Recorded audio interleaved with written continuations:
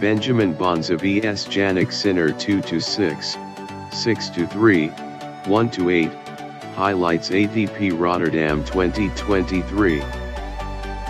Ranked number 14, Jannik will start his run in Rotterdam after he won the title in Montpellier after beating 7-6, 6-3 Cressy in the final. The Italian has an overall 8-2 win-loss record in 2023, 3-0 on indoor hard courts. Ranked number 48, Benjamin Bonzi, the French player will start his run in Rotterdam after he played his last match in Montpellier where he lost 6-3, 6-4 to Sonego in the first round on the 7th of February. The French player has a compiled 6-5 win-loss record in 2023, 0-2 on indoor hard courts.